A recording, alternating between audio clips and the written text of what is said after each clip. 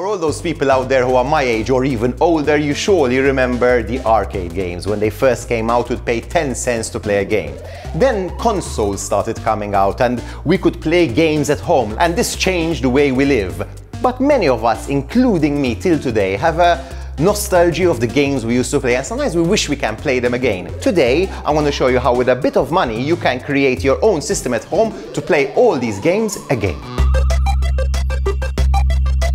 The solution is this, the Raspberry Pi. Raspberry Pi have been around for about 6 years. In fact, I'll take it. This model here is the Raspberry Pi 3B+. Now, what's amazing about this little device is how flexible it is. There are thousands of things you can do with it. But today, we are going to use it to install an OS which is called RetroPie. RetroPie is a system which allows you to play any game you wish.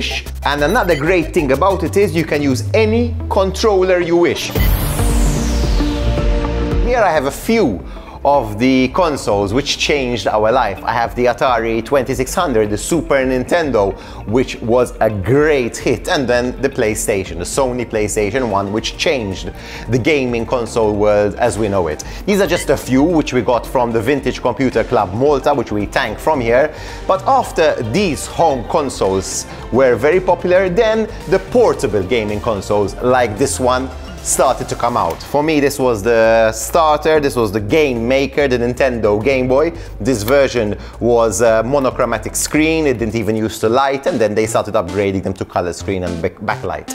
Obviously, but if you, like me, wish to play some old games you might have played over a period of time on different consoles, it is impossible to buy all the consoles again. One, they're difficult to find, and two, it will cost you a fortune.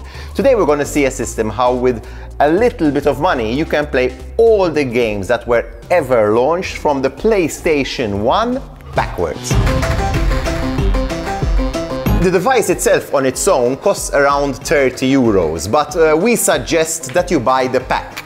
The pack will include a case, which will keep the Raspberry Pi safe, also a power supply and a micro SD card, which is the hard drive of your computer, which is big enough for your operating system, which is a RetroPie, and then the ROMs you will download. Once it is done, all you have to do is connect to any TV or monitor you have at home, because it has a standard HDMI port. Then all you need to do is find some controllers you have running around at home of PlayStation or Xbox, or even an old controller you don't use anymore, and play at your heart's content. The internet is full of ROMs you can download for free.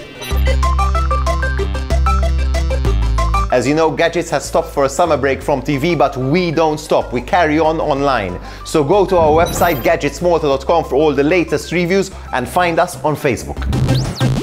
Game over.